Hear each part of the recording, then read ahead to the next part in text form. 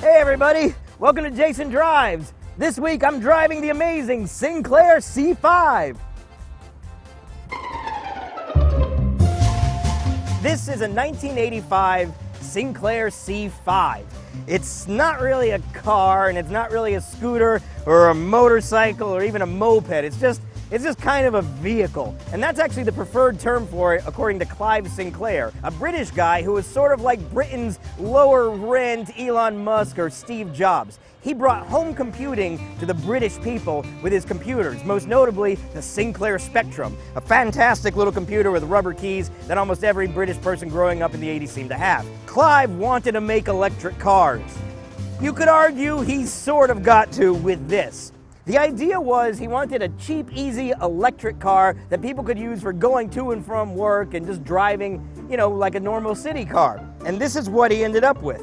It's a fascinating vehicle. The chassis was actually designed by Lotus. So if you look underneath here, it's got like a Y-shaped aluminum chassis that the Lotus designed.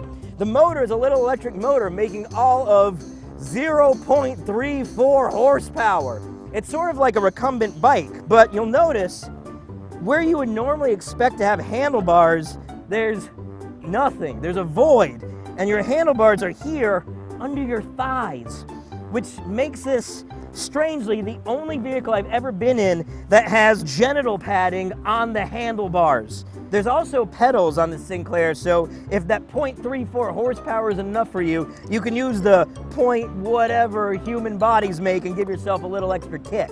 Then, of course, there's the safety factor. These flags were added later because, as you can guess, when you're driving on the road among other cars, nobody can see you. And there's a severe danger of, if not getting just crushed by a car, then ruining your pants pretty much constantly. But despite all that, it's weirdly fun. So let's take it out and see what it does. So the way you drive it, your thumb's got a little throttle, and it makes you go. And because it only weighs 99 pounds, it actually goes quicker than you think, or maybe it just feels quicker because you're basically riding in half a plastic bathtub 2 inches from the ground. So it may be actually pretty slow. In fact, I know it is pretty damn slow.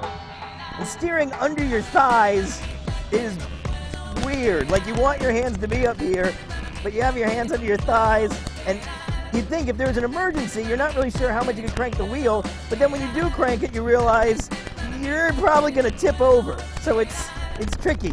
I also should mention this thing is widely regarded as not just one of the biggest automotive failures, but one of the biggest technological failures in British motoring history. They made somewhere between 15 and 17,000 of these things, and they sold 5,000, which is amazing for a couple reasons. One, they sold 5,000 of these things, and it's also amazing because that means there's about 12,000 of these just around that were never sold, and who the hell knows where they are. They're in fields in Wales, and sheep drive them now. Yeah, but it is kind of fun. And over road bumps and bad road surfaces, there's not a lot of suspension here, so you're gonna feel everything. It's a vehicle in the sense that, like, you know, an elevator's technically a vehicle too. I'm gonna really open it up now. All right, ready? Here we go, full throttle, full legs. Yeah!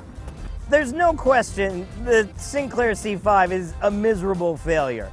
Absolutely no question. It's about as desirable for the use it was intended as like a ghost pepper pacifier. Nobody really wants this thing.